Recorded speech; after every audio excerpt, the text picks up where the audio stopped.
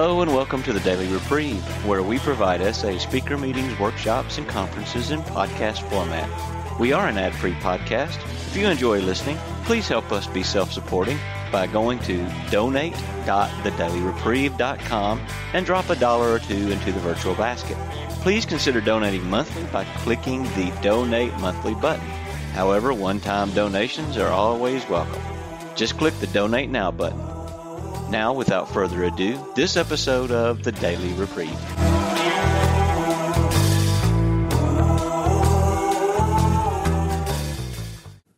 Hi, my name is Roy. I'm a sexaholic. It's an unusual privilege to be with you today, especially this weekend and what's been happening. And I can't help but feel it very deeply. And I'm just so grateful to be sharing it with you. My dear wife Iris is with me, and I just would love to have her stand.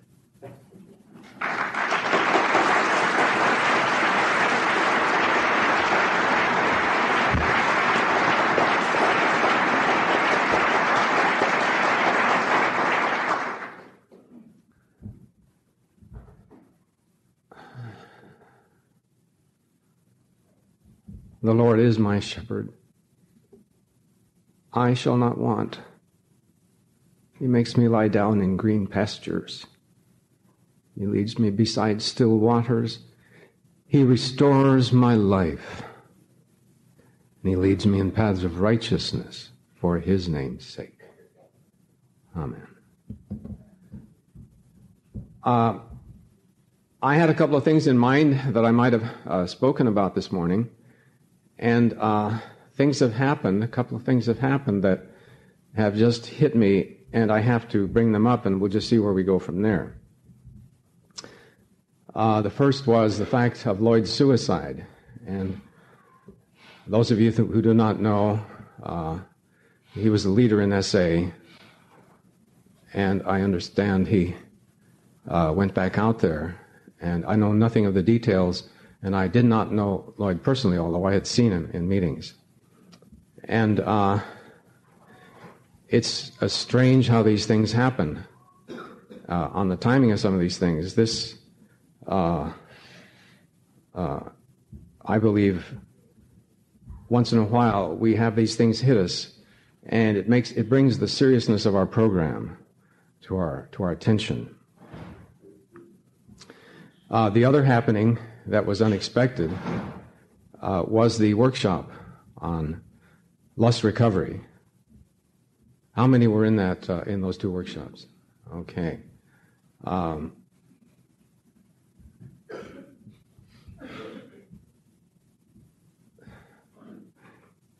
In Cranford, New Jersey, November 6th, 1999, was when we first started discussing the Akron experience, which launched the whole 12-step movement. This was the first time I ever spoke about it, and through a series of circumstances that I had nothing to do with, this was brought to my attention. So it's one of these things that I'm very slow sometimes in catching on, and I was glad to see this. So for the first time in my 24 years of sobriety, whatever it is, or since even back to April 24th, 1974, Armenian Martyrs' Day, was the first time I was able to grasp a little bit of what happened in Akron, Ohio, Cleveland, Ohio, 1935, 36, 37, and 38, which was, I believe, the most important and potentially far-reaching event of the 20th century, perhaps of the 19th and 20th century. And we're just at the beginning. We're at the beginning, I believe, of what that initiated. And what it initiated was in a context for sinners, a way out, a context for, see, these guys that were the drunks in 1935 called themselves sinners after a while. And because once they got sober, because they had to recover from a lot more than alcoholism. And I'd like to tell you about that a little bit and tell you about my personal discovery and hope that I have in trying to translate that experience into lust recovery. Now, what we saw yesterday and what we saw in Cranford, New Jersey, 1999, was something that we would not have anticipated. And that is that after 20 years of Sexaholics Anonymous, we found a hunger and a thirst for lust recovery coming to the surface. So maybe it's taken us 20 years to discover the real problem. And the real problem, in my estimation, is not sex addiction. The real problem is not those related things. Our real problem is something that is spiritual for us. And so apparently, this movement that God brought forth in 1935 to cut through the impossible solution for people who were hopeless, that is progressing.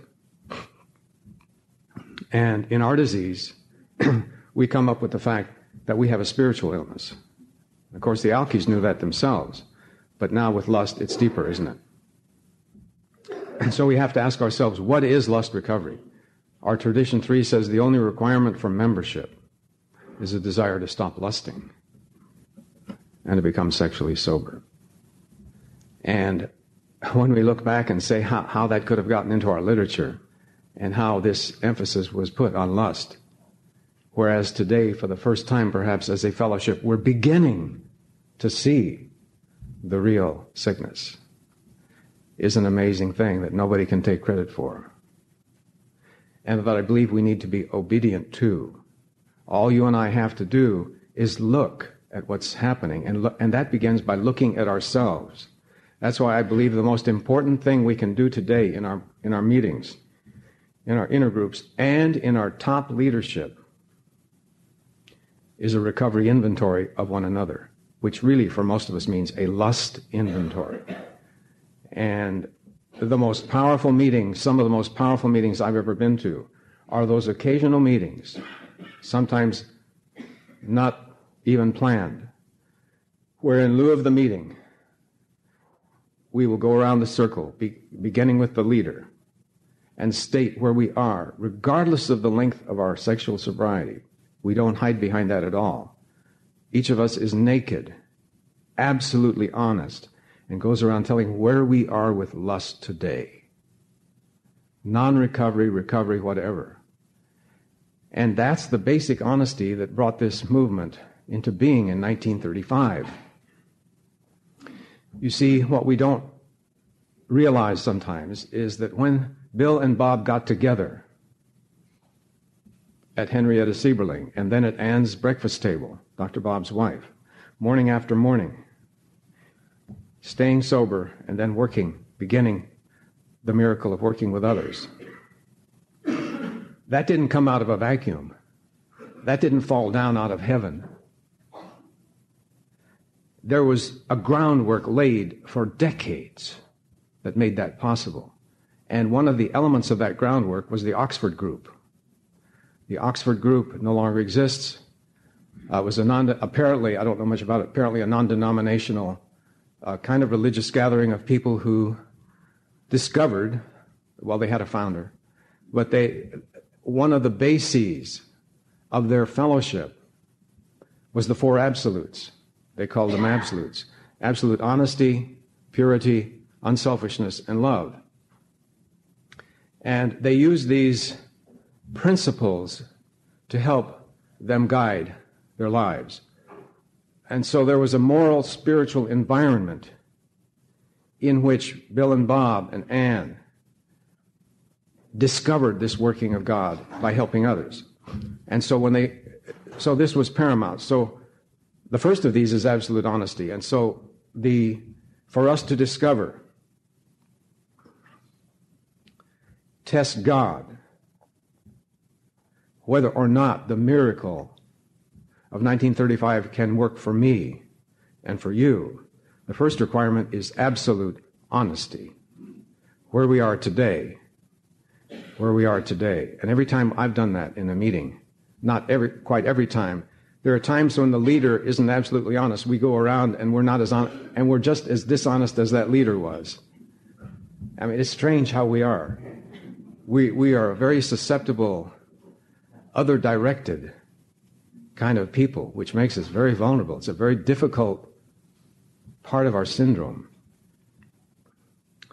But when the leader breaks through, I'll never forget one. He had years of sobriety, and he broke through and he said, when I got up in the morning, the first thing that happens to me is a sexual fantasy.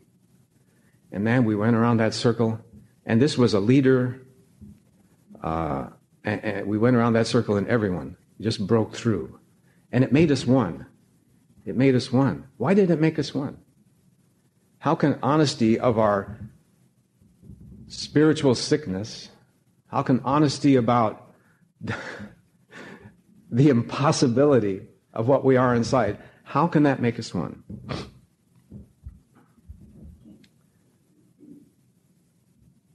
I hope I brought with me I see that I didn't. Does anybody have the Frank Amos report with them? Okay, thank you. You're going to bring it up here. I may refer to that. This was, I'll just give you the history behind that. It's just a one-pager. In 1937 or 38, Bill W., who was the organizational wizard of Alcoholics Anonymous, decided that this thing was so great, it was working so well, it was they needed money. So he goes to no less than Rockefeller, the richest man in the world.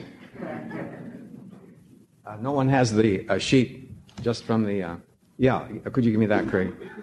And they asked for money. And so Rockefeller said, no, thank God, but you know what he did? He sent Frank Amos, who was, I believe, an advertising executive, not alcoholic.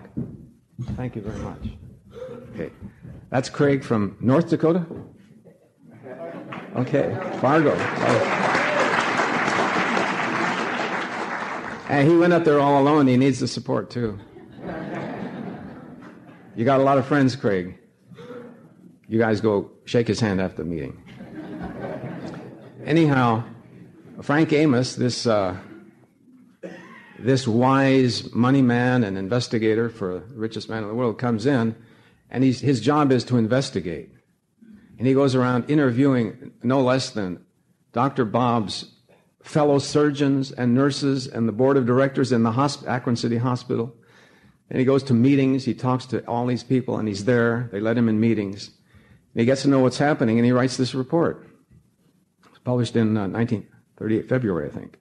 Anyhow, that's the first objective description of the program. There was no program. There was nothing in writing. There were no steps. There was no book. There was nothing. But there was something happening. And this guy, this is the report, and it's on page 131 of Dr. Bob and the Good Old Timers. And for those of you, I'm so glad that somebody had the foresight to put that on the literature table. I hope they're all gone, because this is the book.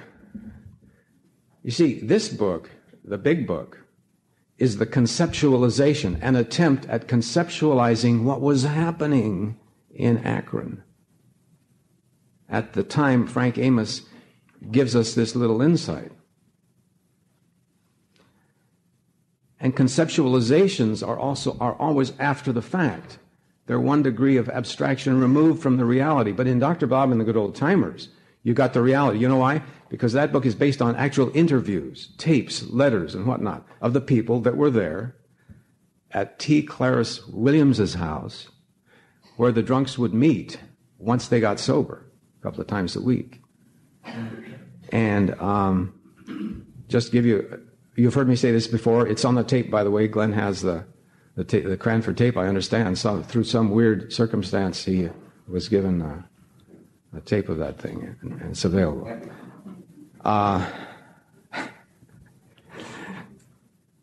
Just a brief glimpse, first of all, before we get to the Frank Amos report. What's happening the very first time is 2 drunks get there, and then Dr. Bob says, we got to find another. And so the director of the hospital says, yeah, we got a live one on the 3rd floor or something. So they go there, and they get number 3 failed. He doesn't make it, but number 4 does. And so they get a few like this, and the prospects come into the hospital, and every day 2 or more, quote, recovered alcoholics talk to that man in bed. He's going through medication for alcohol withdrawal. These are last gaspers. The guys are in bad shape. They're in bad shape. And here are these 2 guys who are in pretty good shape talking to them about what they have to do to get sober. And at the end of that 5 or 6 day period, a strange thing happens. They press a demand on that person. They have never pressed any demand, but they say, if you want to recover,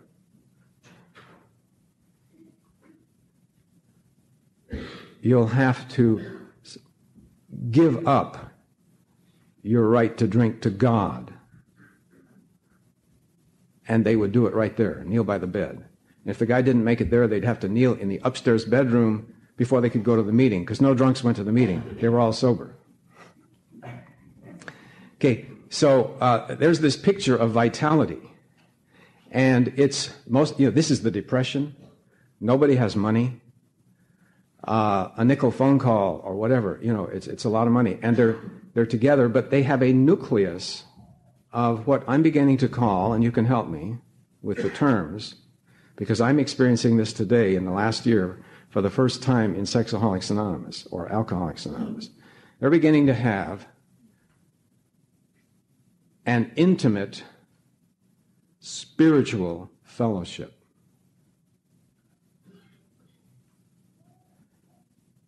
There isn't any organization, there are no groups or anything else. These are men and women, eventually, who are daily meeting and working, and the outreach is going. The amazing thing of the miracle was that the impulse had to go outward.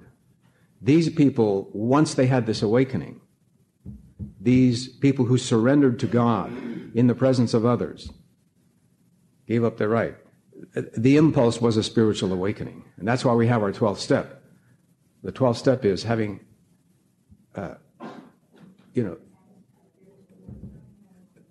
as a result of these steps, the spiritual awakening. Okay, so it's difficult for us to imagine, even from Dr. Bob and the good old timers, what was happening. The only way you can figure out what was really happening is to experience it. And you know what? That's what I'm offering today in this broken way of trying to get it through. I'm saying we truly are at a new beginning. Now, this is not for everybody. This apparently will still continue to be just another self-help group.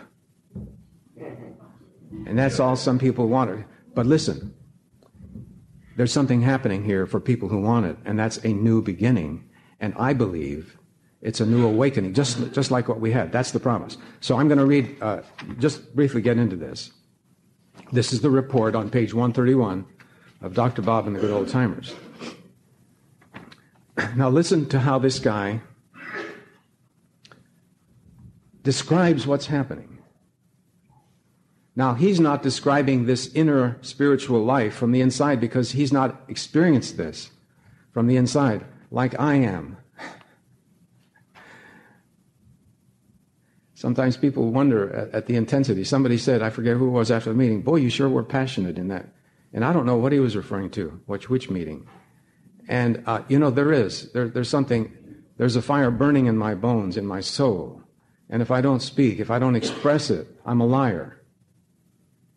That's all. And if I don't express it and speak it, I'm damming up something in myself and I'm not getting anywhere. I'm not getting any farther. Okay, number one. I'm only going to read, say, the first 5 of these things on this page because in those first 5 points that Frank Amos makes, the word must appears 7 times. An alcoholic must realize that he is an alcoholic, incurable from a medical standpoint, and that he must never again drink.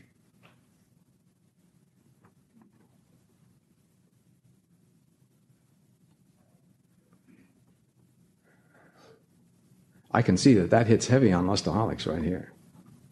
Man, that's hit us right between the eyes, didn't it? Because we know what we're talking about, drinking.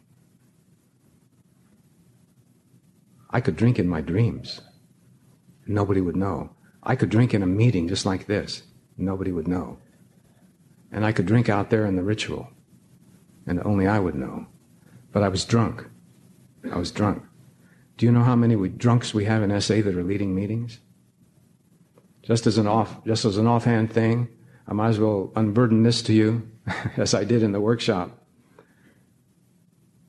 Part of the syndrome of our lustaholic, sexaholic personality seems to be that we are so tolerant and loving and democratic and gentle and people-pleasing that we will just let anybody take any position of authority in any meeting and at any level of Sexaholics Anonymous. Anybody with me here?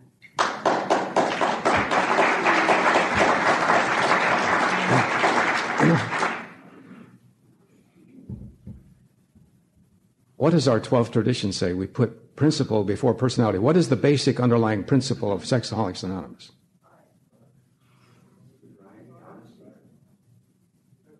Recovery.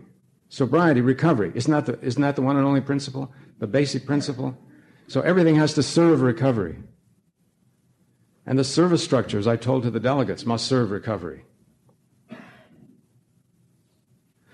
Okay. He must never drink. How many of us, and let's just try the honesty here, because we have S-Anons here too, you just have to put up with me. I can't speak for you, dear people. But you know what? Where's the lady that just spoke? This is just another aside. I can't believe what I just heard, and I've got to pass this on to you. She's talking about someone in the sex workers industry. Do you know how many pornographic videos come out of the San Fernando Valley each month? New titles. I've forgotten the number. That's just in one locality. That's where near where I live. Do you know how many sex workers and prostitutes we have in our culture? It's increasing, and the age keeps getting younger and younger. Now, I was talking with a woman, an ex-prostitute, who came to SA, and I was so glad to see her come, because I'm a prostitute junkie, hooked on prostitutes hopelessly. And at the end, I was falling in love with about every other prostitute. My lover was just out of control.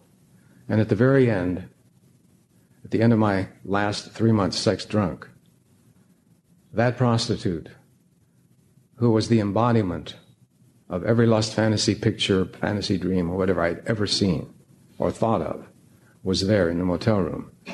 And that's when I made the decision I'd have to be a pimp to keep her. And I made that decision, leave my dear wife, leave my career, leave my job, and give up God.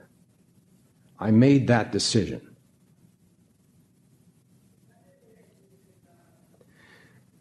And then the moment of clarity came. Within 3 days, I'd be looking for another. So that was the pitiful and incomprehensible demoralization that I had to experience. Now, getting back to the prostitute, she comes into SA in West Los Angeles, and we talk with her. She starts bringing in other prostitutes that want to stop, and they don't come back. They keep trying, but they can't come back. Now, why do you think they feel like they can't come to that meeting? They feel too uncomfortable. Now, that's part of their problem. That's part of their problem. I feel uncomfortable, too, when a newcomer hooker comes into a meeting or a newcomer attractive woman comes in. That's my problem. I have to lean into that fear. They have to, too, but there's something there. There's something there. I heard of some in our meetings that won't let women into a meeting. Anyhow, I bring this up because one of the burdens of my heart is for the prostitutes and sex workers of America, especially the Los Angeles area. That's a prayer of my heart, that God will open a door. And you know what? I believe these women belong in SA. Where else can they go? What else is there? Because they have the same problem we do. Desire to be lusted after, captive to the lust of men. Can't live without it, most of them. Once in a while, you're going to find the happy hookers just making a living. But hey, you got to show her to me first. I don't believe that in the film. I just don't believe that.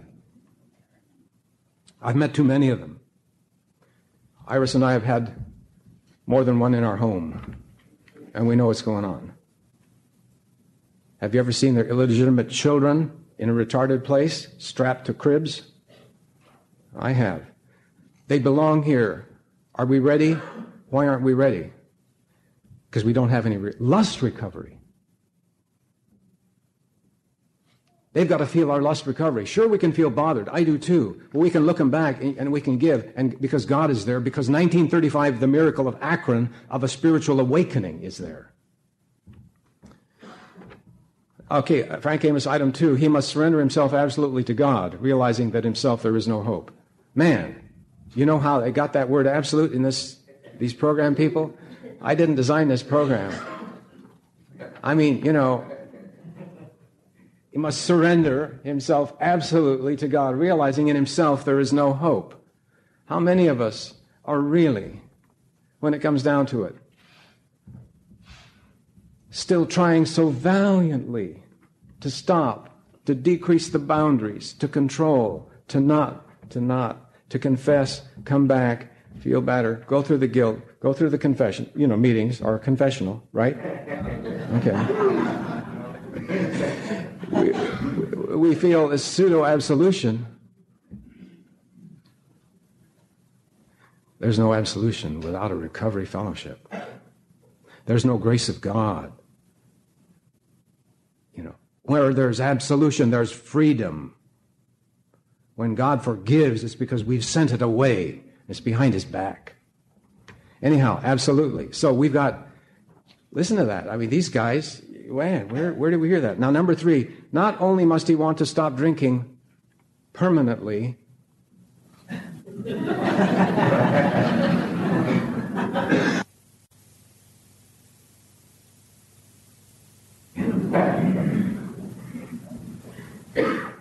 I just thank God I finally came to the place.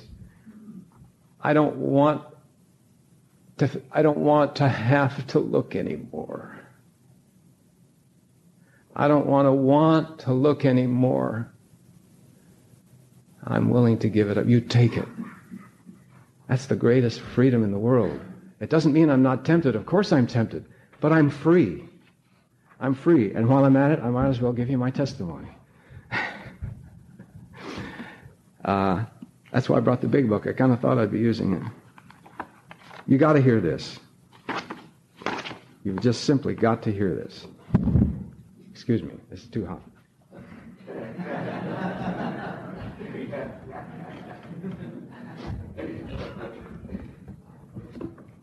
Okay, this is step 10. This is step 10, and it's telling us the promise of the Akron 1935 program.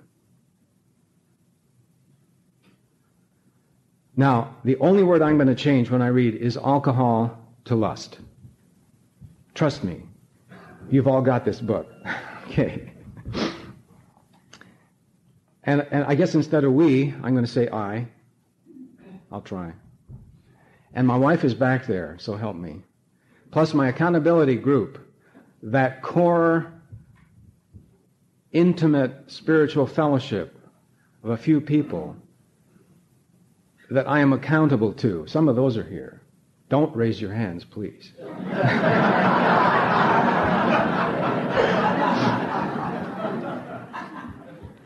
And I'm still a liar at heart, but I'm just going to try to,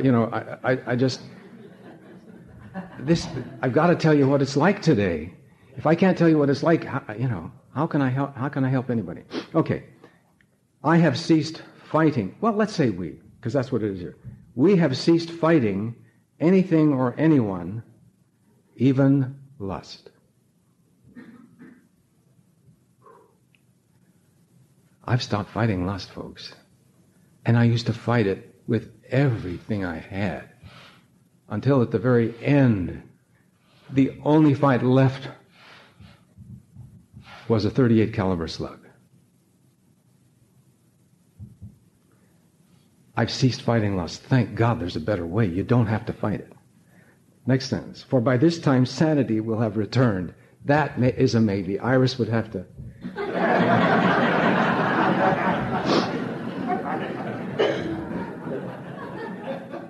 But I'm okay on the next sentence. We will seldom be interested in lust. I'm not interested in lust anymore, most of the time. And isn't that marvelous? When I got sober, my head could not stop turning. I had whiplash at Royal High School for the girls and the teachers. And I didn't know what was happening. Because I stopped the sex. We were in abstinence. I was kicked out anyway.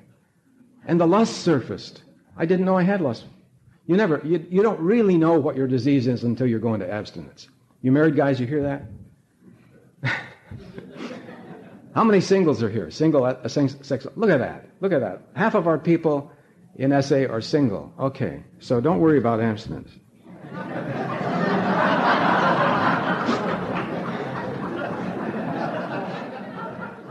No, and I just believe this with all my heart from my own experience. You cannot discover the spiritual underpinning of your disease until you stop the acting out, the overt symptoms, and let what's in there driving it surface. That's why I'm going to take a real risk here. Be careful. Everybody and his brother who comes in and feels this surfacing immediately goes to a psychiatrist and gets a prescription for pills. And we're free to do that. And we have no judgment on that. I'm just saying, recognize, be careful, have a check meeting, know what you're doing. Okay. If tempted, we recoil from it as from a hot flame. I thank God. When I'm confronted with lust, there's an element of fear that strikes. A real lust, and it's okay to be afraid. I want to get beyond that so that most of the time I can give instead of being afraid. That's my last absolute surrender, was to be able to look at that face and they look like angels from heaven. And even if it's a prostitute or whatever it is, to look at that face and give immediately instead of recoiling in fear or turning, to be able to give. And whenever I've done that, it's the most powerful thing in the world. There's an interchange of life. And that person is shaken up. They don't even know it. And you pass, but you feel marvelously free. But if tempted, we recoil from it as from a hot flame. We react sanely and normally. And we will find that this has happened automatically. Man. But it took work. What's the work? What's the one word it takes? Surrender. Now we're getting it. Surrender. Stages of surrender. Stages of surrender. Progressive victory over lust. I don't think any of us, let me just speak for myself, I could not see this next stage of my bondage and lust unless I had made progressive surrenders. Absolutely. Giving up that right. Okay. We will see that our new attitude toward lust has been given us without any thought or effort on our part. It just comes if we do the work, if we do the surrender, if we do the steps. This is all step 10. See, if we're at step 10, nobody can get anywhere, I don't think, in surrender. Nobody is fully surrendered unless their 9th step is complete.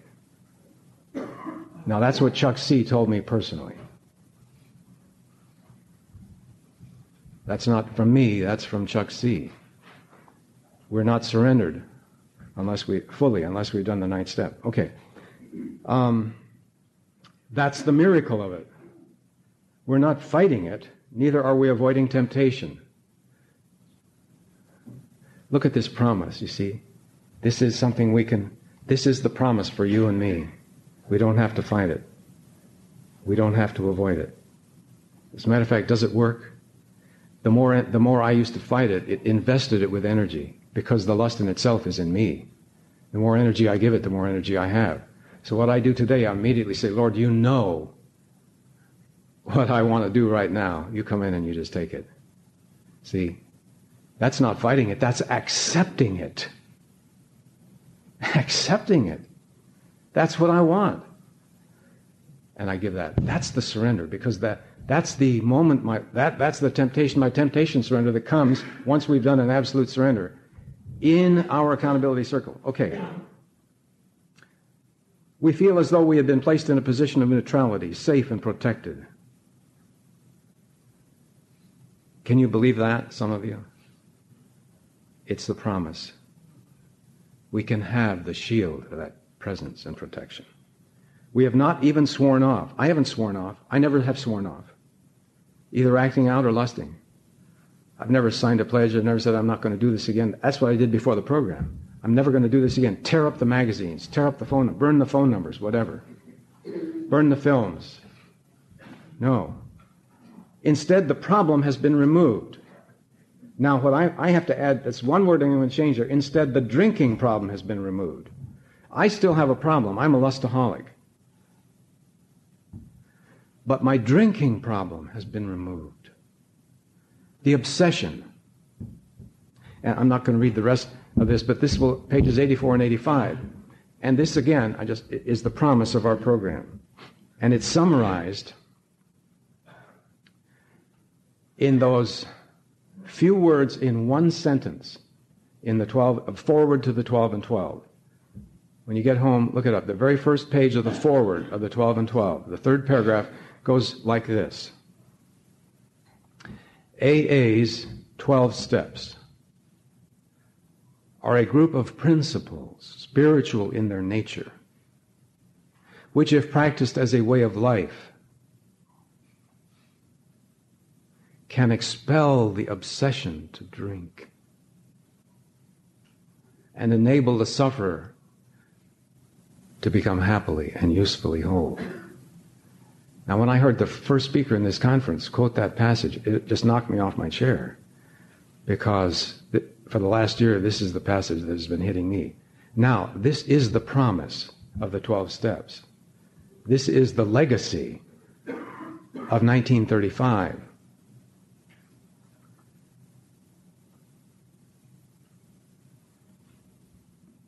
We can ride the elevator all the way down, or we can get off at the lobby level. And I think we're at the lobby level. There's something new happening, and this is what I want to talk about.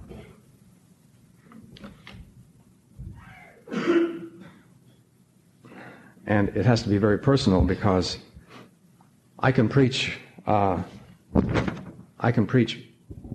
131 of Dr. Bob and the Good Old Timers and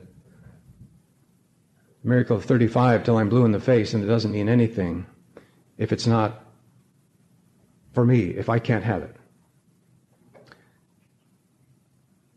It used to be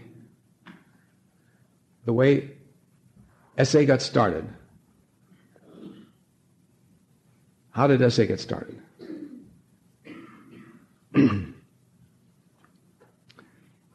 Few people read an article and they try to start meetings. I tried to start a meeting. You tried to start a meeting. And just hope somebody comes. And when they come, you say, just keep coming back. That's not the way our program started. That's doing it from the outside in. That's doing it from the outside in. I believe that does not work for us. It hasn't worked for us for 20 years. We keep starting meetings. And people come by the thousands. And they leave by the thousands.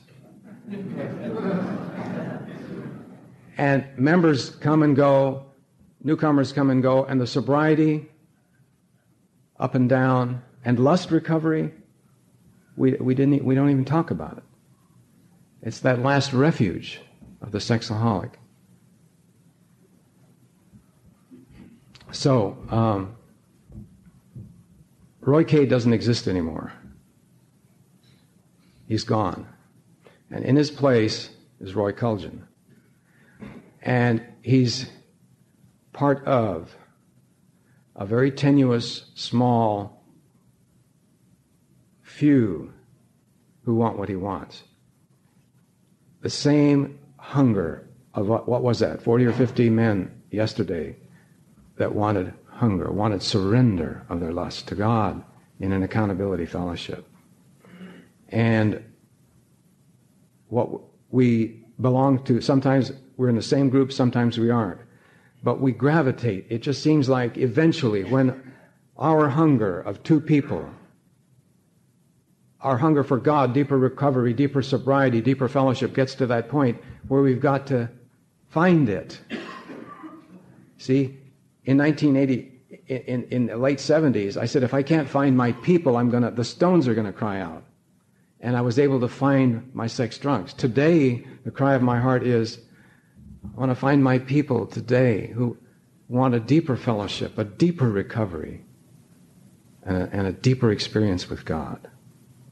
And it's beginning to happen, just tenuously. And it's so, nobody, they're not, and that's what happened yesterday here. And that's what happened in Cranford, New Jersey. And it's just the beginning. And that's why the challenge, let me just put it in practical terms. When two of us find each other and we help each other in a deeper recovery, and when this starts happening, you know what we do, what seems to happen? We pray for a third. That's what we did. And we got a third. We got three. And then when that's happening and that person surrenders, we wound up praying for another, and another comes in. From the inside out. And it's all based on going to that meeting? Sure, we go to the meetings. No, it's based on the surrender to God and discovering the solution. Discovering the solution that when I've given up my right to lust in that next temptation, I can surrender it. In the beginning, we may have to call, but anyhow, don't sell yourself short.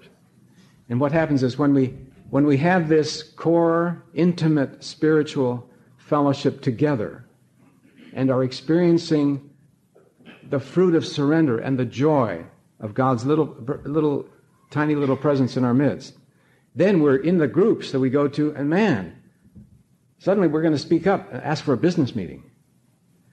And let's do something here. And that's what we're doing.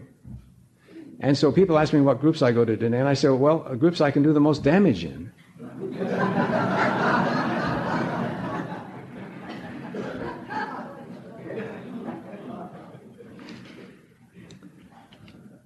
So you get the picture.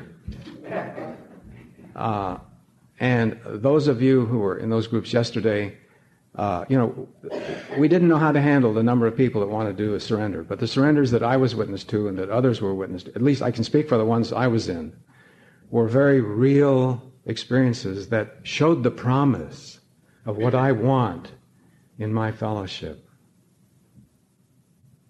And there's a price to be paid, and that is you've got to put God first in your life, and you've got to put this working of His presence together first in your daily life. And you know what? If the awakening is there, it's going to be first. Sorry. It's from the inside out always. That's why the 12th step, having had the awakening as the result. And so I just I'm exhausted today. And just want to leave you with this tremendous hope. For the first time in 20 years, I just sit back and I just know that there's something happening that's larger than SA. And that I want to be part of.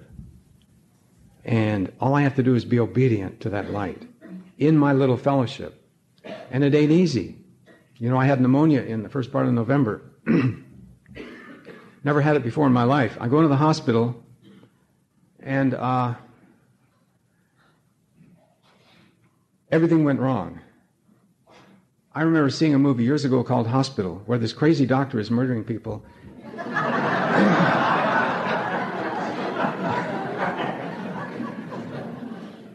And the author, forget his name, the author of the film script is trying to tell us how bad it is to be in a hospital. And that came down on me, because when I asked the nurse, here's a doctor who puts me in there after the wrong diagnosis, and he writes out a whole page, 8.5 by 11, of doctor's orders for the nurses, and so I asked, well, let me see that. I want to know what he's ordered for me. They wanted me to get in bed, and I said, I'm not going to undress and get in bed until I know what they're going to do to me. Big mistake.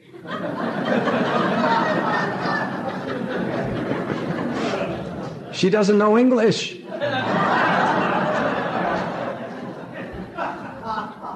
But she brings it in and tries to read it, she can't read it. And so, you know what happened to me?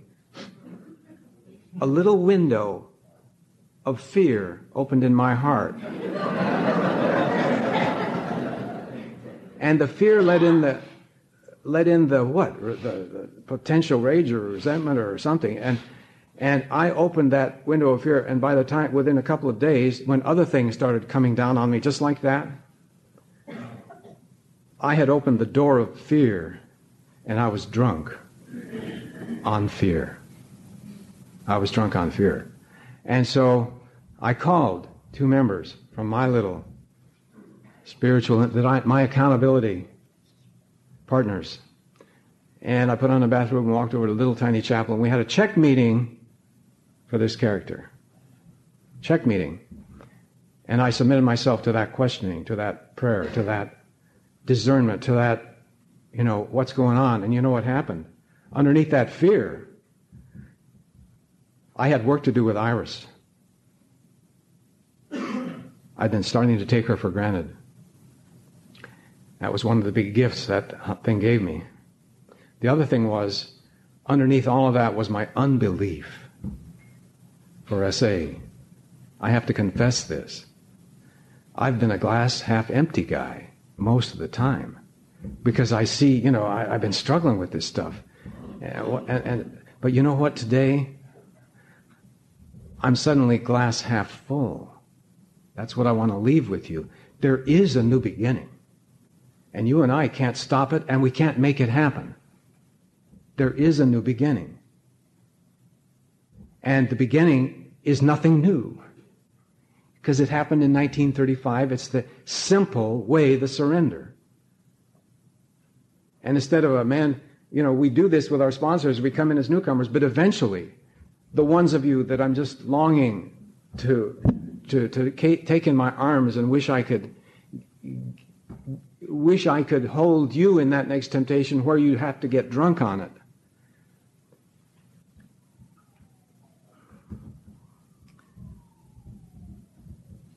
This promise is to us and to our children. And so I'm going to close with something that I don't want to read, but I have to because it was given to me this morning. And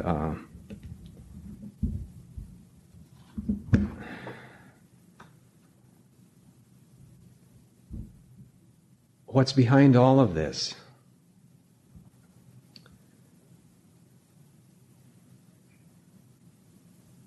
What's behind all of our lust, misconnection,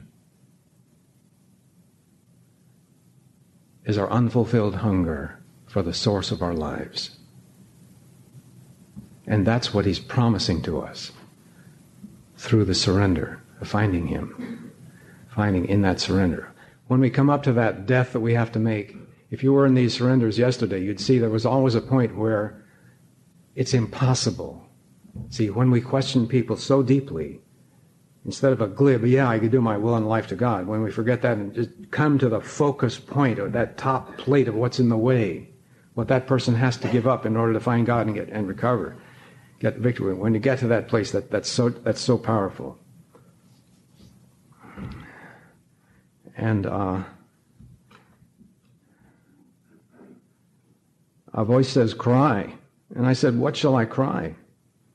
All flesh is grass, and all the beauty is like the flower of the field. The grass withers and the flower fades, and the breath of the Lord blows on it, and the grass withers and the flower fades. But the word of our God will stand forever. And get you up to a high mountain.